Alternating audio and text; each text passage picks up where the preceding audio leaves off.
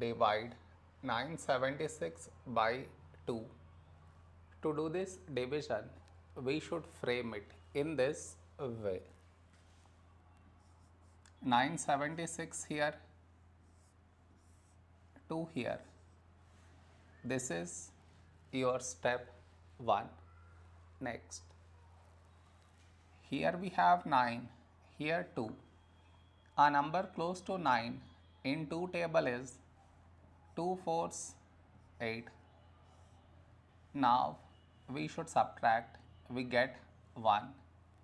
After this, bring down the beside number, so 7 down, so 17.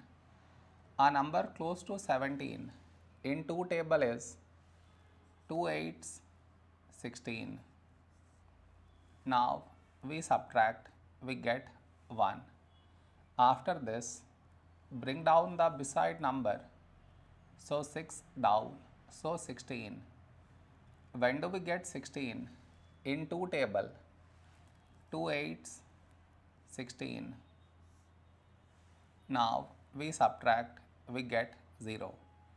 After this, no more numbers to bring it down, so we stop here. This is our remainder, this is our quotient.